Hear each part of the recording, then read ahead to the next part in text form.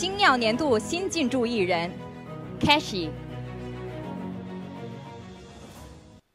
我们马上找来现在身处美国的星耀年度新进驻艺人 Keshi 和我们聊一下。Hello, Keshi. Hi. Congratulations. Thank you so much. Thank you. Yes. Would you mind sharing with us how do you feel about getting this award? Yeah, I mean, to be honest, it's a humongous honor. I'm very thankful to all of my fans who listen to me over in China.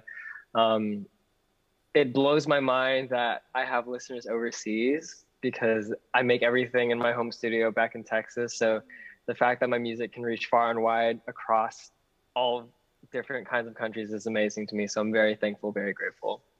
Yes, I know that you have had several live broadcasts on Weibo and they're very popular.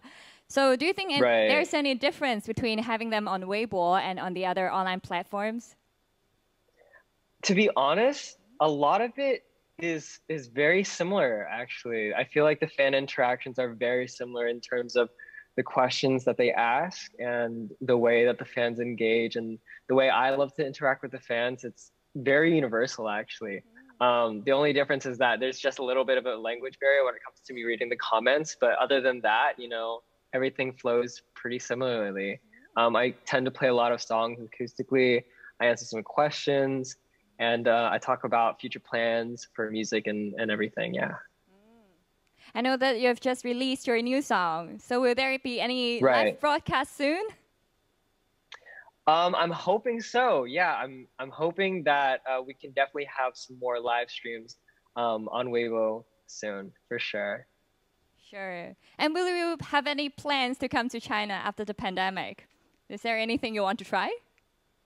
Right. I definitely want to go to China and tour after the pandemic, but I can't say when quite yet. I think we're waiting to see after everything kind of returns to normal a little bit. But of course, I would love to go.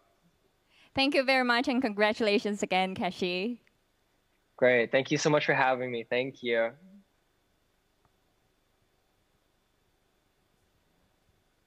我知道 Keshi 还为我们准备了献唱一曲，曲名叫做《Right Here》。Keshi, please.